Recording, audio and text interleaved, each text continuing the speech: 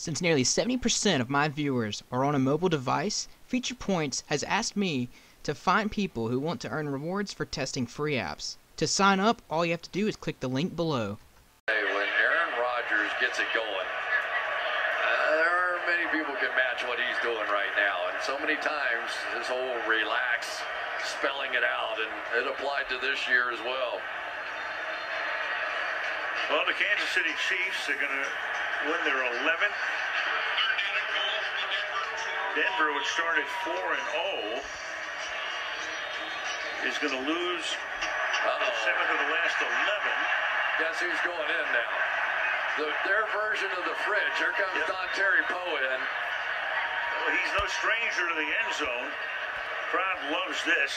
The biggest man to score a touchdown in a long time, and right. Here we go. It was a run because they flipped it to him on a lateral. They got He's going to take it. Look at this. He's going to throw. Touchdown. Oh, look at the players. Poe to Harris. If Harris would have dropped that ball, they'd all killed him. Oh, I know. What a play. You may see that one about 10 million times the rest of your life. So Dontari Poe at 360 pounds or whatever has run for a touchdown and thrown for one this season.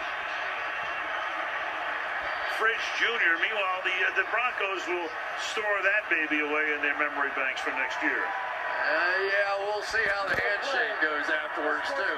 Conduct. Kansas City, number 84, using the football as a prop in a demonstration. This 15-yard penalty will be added on the kickoff. All right, that's Harris.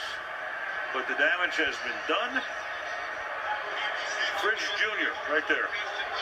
Terry Poe looked like he was shooting a free throw on that one, and I guarantee you, Aqib Talib has a comment or two about that one. And when the world champs get knocked out, you don't particularly want to have it rubbed in your face, and I'm sure that's the way they're feeling right now. No doubt. This is going to make it 34-10. 33 and a half.